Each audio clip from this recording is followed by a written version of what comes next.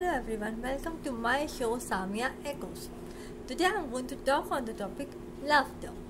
Well, laughter is a strong healing tool as it comes attached with a huge burst of positivity. We should not allow others to rob this magical tool from us. Laughter is the best medicine.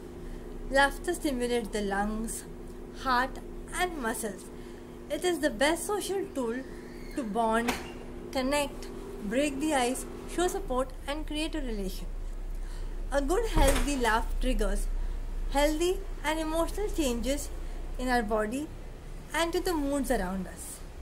It is such a great stress buster, mind booster, pain dimmer, and immunity booster. And it is a crime if we reduce such a wonderful element in our life. It's okay to grow old, but not to grow up. There is a big difference between living childlike and childish. We should avoid getting caught up in the humor cliff, which occurs when we begin to lose our sense of humor and the ability of laugh starts to fade off.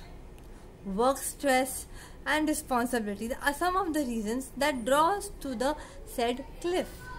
We should not allow our life to fill with clutter as there will be no right moment to laugh.